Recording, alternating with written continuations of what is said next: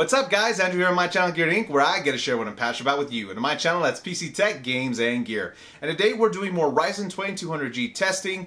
Can you stream with just the APU and no dedicated graphics card? So I really wanted to push this as far as I can. My testing methodology will be linked in the description below, but just kind of a quick sum up, I'm using OBS. The bitrate was 3500. I messed around with the different CPU speed presets, and outside of that, all games were played at 1080p and streamed to 720p, which would be realistic for someone who's streaming basically to something like Twitch. Now, in terms of the testing, I wanted to originally test a bunch of games, but I ran into a ton of problems. So let's talk about the games that worked. The very first game I tested was Overwatch, as this is a highly played esports title. At the lowest graphical settings, we're able to get 60 FPS, and then even with the stream, this was at very fast for the CPU preset. You can see in kind of this basically action scene, I'm not able to get a consistent stream. Same for moving to very or super fast or whatever the second from the top one is, and then going to ultra fast or the fastest preset, I was able to get a consistent stream. This obviously isn't great graphical quality, but if you really want to be able to stream and you're willing to sacrifice on essentially quality of graphics, looks like you're pretty much able to do it. Now, going to an esports title like Dota 2, I am at medium settings, I'm able to get 100 FPS, which was really nice. And then in terms of streaming, we're able to also get a consistent stream at the highest preset for the CPU speed in OBS. Now, I wanted to kind of push it, so I decided to go to high graphics, which cut my FPS in half and promptly gave me a black screen. After rebooting and trying to get into basically a bunch of other games, including Battlefield 1, The Witcher 3, Battlefield or Star Wars Battlefront 2, and then PUBG, none of those games would work with streaming whatsoever. The second I started streaming, the entire system crashed, and after a while, I was getting actually blue screen of death loops over and over and over just on boot up. I had to reset my CMOS.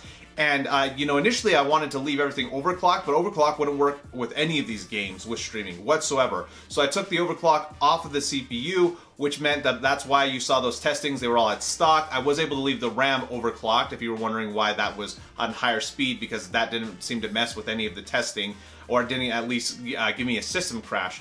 So, you know, in terms of streaming, guys, the question is, can you do it? Depending on the title, sure, and you're able to get a consistent stream if you're willing to sacrifice on graphical quality.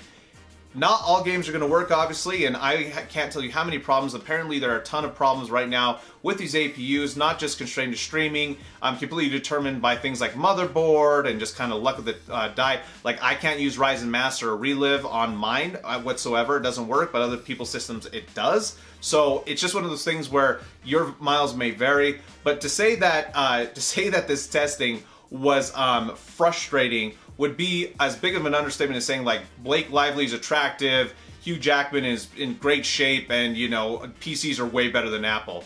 That's right, Apple fans, come at me. As far as for if you should be streaming with this, you know, APU, sure, depending on the title, I don't see any problem with it, but just don't like blow on it, right? Don't breathe heavily near it, you know, don't shake the table. If it works, just like leave it be. Basically. Anyway guys, I hope you enjoyed this video. If you did, leave me a big thumbs up. If you didn't, go ahead and leave me a thumbs down.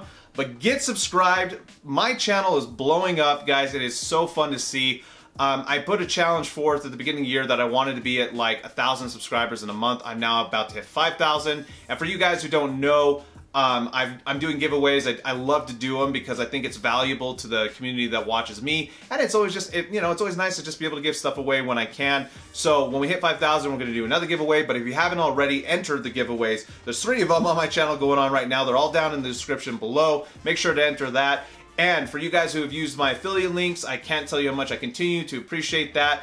It's gonna go, all that money's gonna go right back to my channel, guys. So if you're buying anything on Amazon that's PC related, or you're shopping around on Amazon, use my link. That directly supports my channel every single time you do it. So just remember me when you're, you know, buying your parts or whatever it is. I can't tell you how much I appreciate it, guys. Outside of that, you guys have any questions, leave a comment, and we hope to see you next time here on GearedInc.